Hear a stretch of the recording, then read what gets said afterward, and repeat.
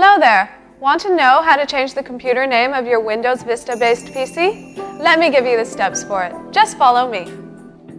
Click the Start button, right-click Computer, and then click Properties.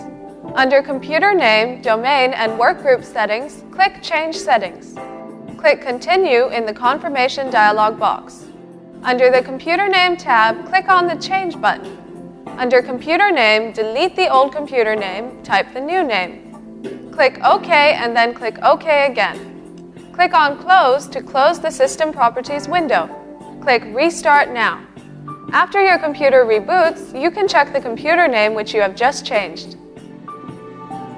See? How simple it was. Go ahead, have fun with your PC. At any point in time, if you face issues with your PC, just call iYogi. Good karma.